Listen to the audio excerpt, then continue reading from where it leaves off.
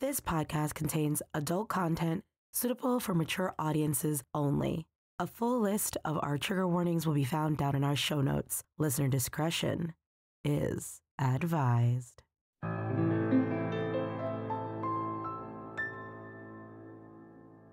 When your fears have taken their toll, when the demons have got out of control, when the shadows just won't leave you alone, I'll be there. When your rainbows have turned into black, when the sun has turned its back, when all of your power let itself dry, I'll be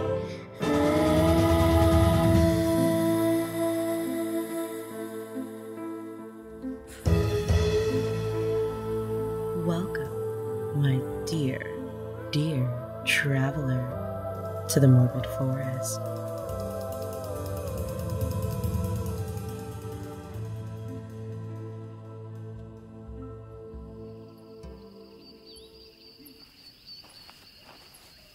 Oh, what a day, my friend.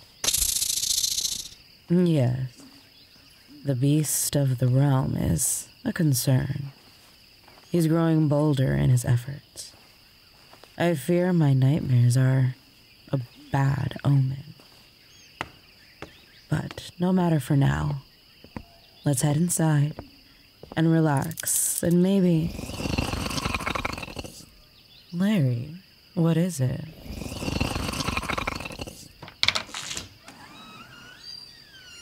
Well, isn't this an unpleasant surprise? You know, disturbing someone else's home isn't a good idea, traveler.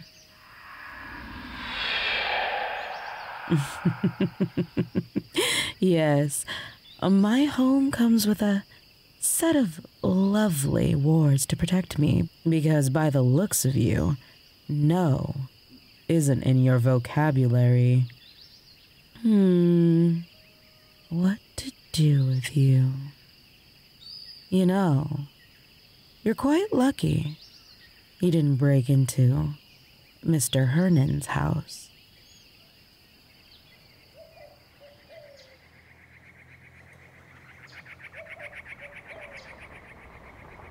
Andy pulled the van up to the house on Walnut Street and put it in park. He'd never been here before, even though he grew up a few streets over.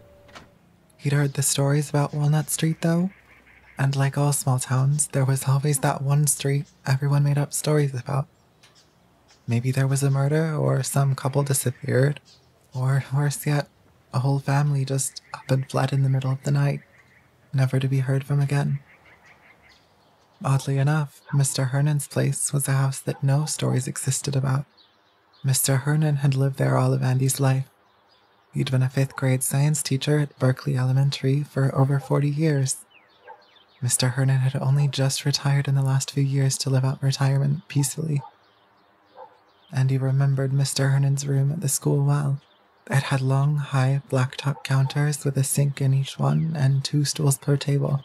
He laughed at the memory of Emily Hillman screaming when they revealed the dead frogs that they had to dissect. Andy got out of the trusty handyman van. He'd put on some weight since he left high school, but a lot of it was solid muscle from working with construction materials every day. His brown work boots, jeans, and blue company t-shirt only showed a slight gut. He walked around to get into the back, put on his tool belt, and then grabbed his toolbox and boombox. He'd been called by the realtor, Olivia Lopez, to come and do some contractor work in the house before she could sell the place. Mr. Hernan had died about 3 weeks ago, and Olivia was selling the place on behalf of the old man's son, Bobby. The house was a 2-story ranch-style home built in the 50s. They'd updated the siding in the last 10 years with a powder blue vinyl that made the house inviting. Andy walked up onto the small porch and unlocked the door with the key that Olivia had given him. Once Andy was inside, he shivered. The house must have been 60 degrees on the inside compared to the arid 80 degrees it was outside. He checked to see if the air conditioning was on and set low, but he found that it was off. The temperature on the thermostat said 75. It seemed almost impossible that it felt so cold inside when it had been in the high 70s and 80s for the last 2 weeks. He checked to see if the thermostat was broken, but could find nothing wrong with it. He made his way to the first floor bathroom to check out the bathtub. Olivia said it had been leaking, but he couldn't see any cracks in the tub. He made the assumption it was probably the drain leaking under the tub, but he wouldn't know for sure until he tore the whole thing out. He set up the boombox and flipped it on. Pour Some Sugar on Me by Def Leppard quickly filled the cold air of the house.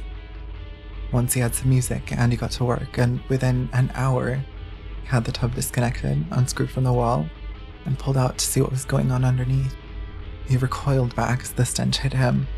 It smelled like something had died under the tub, but Andy couldn't see any reason that the odor should be there, or why it was so strong. He checked the drain pipe, and it was clear as far as he could tell, but he'd have to snake it to make sure. He sighed. Plumbing was one of the worst things about this job. They had a plumber on hand back at the shop with 2 other guys who worked for Trusty Handyman, but the plumber was so busy most of the time that Andy had got certified so he could just do it himself. He went back out and got the snake, but after using it found nothing blocking the pipes. In fact, in his attempt to find the source of the smell, he somehow made it worse. He shook his head. This was going to end up being a bigger job than he imagined.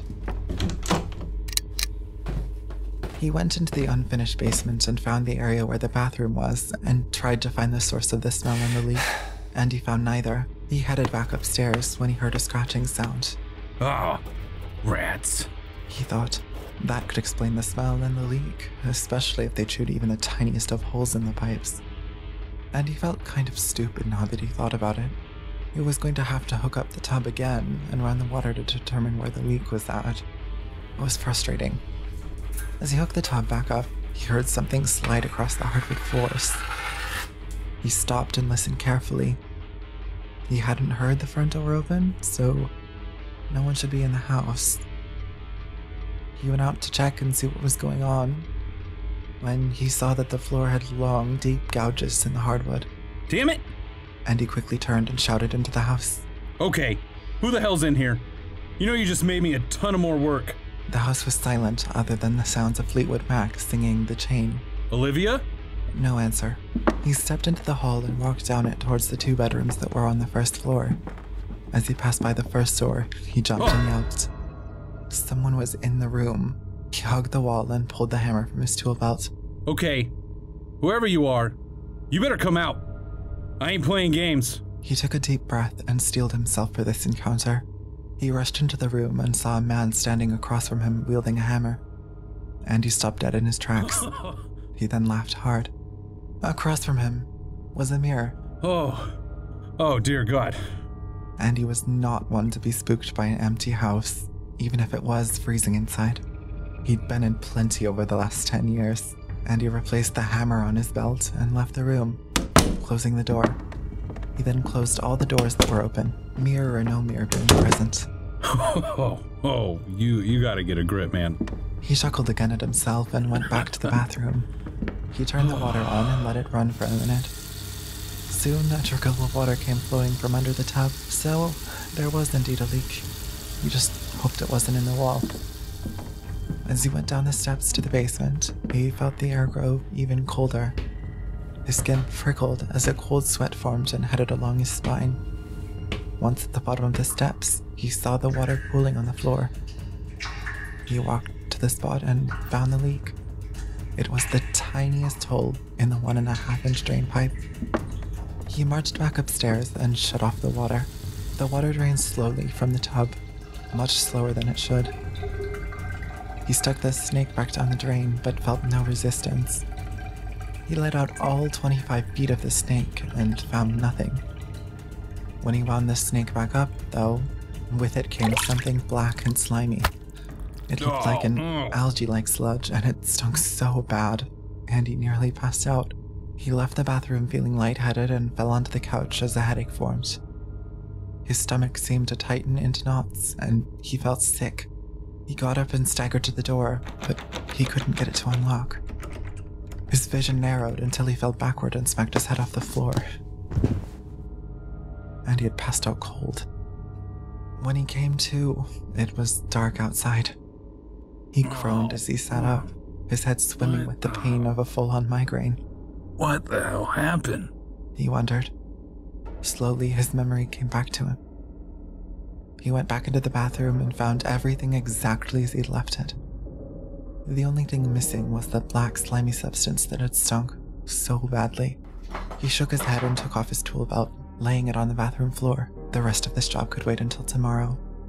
He headed back to the front door and opened it, but looking through the door, he didn't see the street. What he saw was the mirror image of the house, but instead of it being Andy standing at the door, it was Mr. Hernan. What the hell? Andy staggered backward and watched as Mr. Hernan was mouthing words with no sound coming out. The old man then shut the door, and Andy watched in horror as the door he had opened closed without a hand touching it. He scrambled backwards until he hit the wall and slid to the floor. He quickly stood up and went through the door to his right and found himself in the kitchen. Andy took several quickened steps to the back door, unlocking it and throwing it open, only to see just blackness. Andy panicked. What was going on? He was panting as he went to every window looking out and seeing nothing but that blackness. It almost looked like an ooze that was slowly swirling and dripping. He caught a whiff of that decaying smell once more and began running around the house like a madman, throwing open doors and looking into each room. It all seemed so ordinary. He took deep, gulping breaths and tried not to pass out again. He approached the last room on the top floor, and again that stench hit him. He shuddered and felt the cold sweat beat up again. His hand was shaking as he reached up for the doorknob. He said a silent prayer as he threw open the door and found the most macabre display he had ever seen. Hanging from a chain set in the ceiling was the man, skinned alive. Andy retched and vomited right there on the floor. The floor was covered in that black slime. He noticed below him was a drain set in the floor with the slime overflowing from it. Tears welled up in Andy's eyes as he looked up to see Mr. Hernan carving chunks of meat from the man. He shook his head and squeezed his eyes shut. This wasn't right. This was so very wrong. Why? What's happening? He cried as he vomited again. He couldn't catch his breath. He could see the ripped and shredded clothing just hanging from the corpse in bloody rags. And he choked as he saw the blue shirt with its front pocket visible. On it was the logo for the trusty handyman company. He looked up in shock and stared at the man. His breath was ragged and shallow as he realized that the man hanging from the chains was him. How could that be? No! And he screamed until his voice was raw. He coughed hard and spit out blood. He'd collapsed onto the floor now and could hear that scratching again. He could see the black dress shoes of Mr. Hernan shine to a bright sheen as he walked over to Andy and knelt down. This is how it's always gonna be. You and me, here and now. His voice was raspy and harsh, nothing like the soothing voice of the man who taught science class at Breaker Elementary. Andy didn't understand. He couldn't comprehend what was happening. How was he both alive and dead? Free and chained? Nothing made sense. Andy struggled to his knees and saw that Mr. Hernan's face had become twisted and grotesque, with horns curled back from his head. His skin was red and blistered, with parts of his face charred black. His olive-colored sweater vest with his white button-up shirt was stained with gore. His hands were black and charred as well, with long fingernails that were filed to a point, like claws. Andy looked around and could see mirrors along the wall. He looked into one and saw his first date with Sheila Monroe. He watched the scene unfold as he forced her to sleep with him. She cried in the back of his '69 Camaro and bled on his seat as he drove her home. Another mirror showed him and a group of guys beating the hell out of some black guy, shouting obscenities at him as they left him broken and bleeding on the ground. Andy didn't want to look at them anymore, but he couldn't stop himself. The next mirror showed him at the lake for a weekend on that fishing trip. He cheated on his wife with no less than 3 hookers that weekend. Another showed a guy he'd stabbed and left for dead out on Route 66. The guy had approached him in the showers at a truck stop. And he found the man disgusting, He'd read in the newspaper later on how the guy died, leaving behind a wife and 5 kids. Andy cried as he looked at his hands and saw them covered in blood. He looked at his reflection and watched it twist into a grotesque monster. He watched as his face split into a fanged smile. You did this to yourself. Andy put his hands together and prayed. Please, Lord, save me. The Lord cannot save you now. Mr. Hernan hissed. Andy sobbed as other details in the room became clear. He could see the full skeleton that Mr. Hernan had kept in his science class. He saw heads and other body parts in jars, each displayed with framed photographs of Mr. Hernan posing with the corpses. One of Andy's last thoughts before he felt the blade slide between his ribs was Mr. Hernan a serial killer? It was a ridiculous thought after seeing the monster he was. Mr. Hernan helped Andy up. He was gasping and coughing up blood. Mr. Hernan then chained Andy and hung him from the ceiling. The next morning, Olivia stopped by the house to see how the work was progressing. The trusty handyman van was still parked out front, but as Olivia called out for Andy, she got no answer. She searched the entire house and found no sign of the man, only his tools and the boombox playing Highway to Hell by AC/DC. A few days later, Andy's wife reported him missing. The police filed a missing person report and investigated his disappearance. They searched for him for about 2 weeks, but found no evidence of his whereabouts. The lead detective was Sheila Monroe's husband, now Sheila Castor. Some say that on dark, frosty nights, you can hear music, a man frantically banging on doors and screaming at windows. Most do hear the music in the dead of night Highway to Hell by AC/DC. No one ever saw Andy again. They later connected 111 Walnut Street with several more disappearances over the years. The legend of Mr. Hernan's house grew with every passing year, and eventually, people couldn't mention Mr. Hernan's house without talking about Andy the trusty handyman.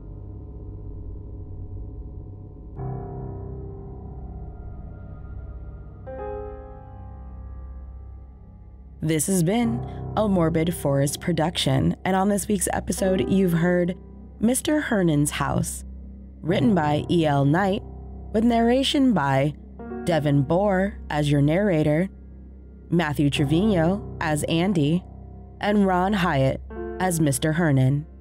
Story editing and audio production by Naomi Richards. Our theme music this season is The Shadows by Nandi Bushhill. Music and sound effects provided by Epidemic Sound. Don't forget, Inkwell Haven is still going strong. Are you not caught up yet? Well, don't you worry about that, travelers. I have a link for you down in our show notes of all the episodes out so far. Follow us on X, or Twitter if you're old school, Instagram, Tumblr, Discord, Threads, and Blue Skies to stay up to date on all the happenings within the forest. Interested in more morsels of the forest? Then join our Patreon.